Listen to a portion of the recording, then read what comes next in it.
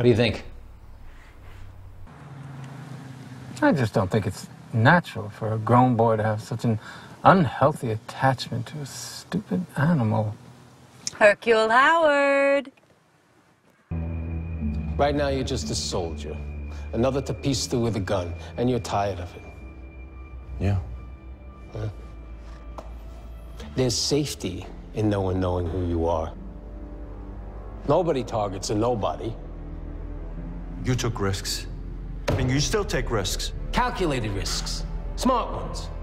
One where the odds work in my favor. There's something that we want to give you from both of us.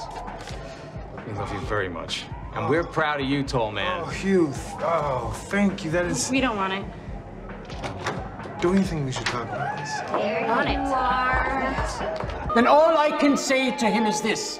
In this hour, I was responsible for the fate of the German people, and thereby, I became the supreme judge of the German people.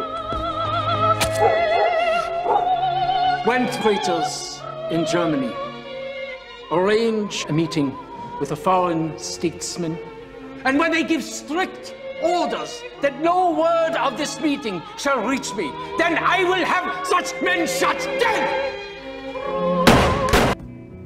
And I will love you forever, no matter what.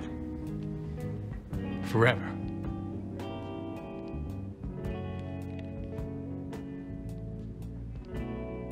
That's it?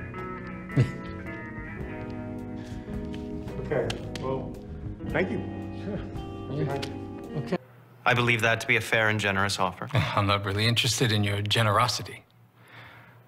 I'm only interested in getting the best deal for my shareholders. And that does not include handing over $100,000 or even $1. The trouble is, your father doesn't know what is right. The old man should be put out to pasture. Thoughts of being a vampire. Oh, no, he doesn't think he's a vampire. You see, it's in our gene pool. It's like a bad case of acne. Yeah, first the sensitivity to sunlight, then the urges, then the fangs.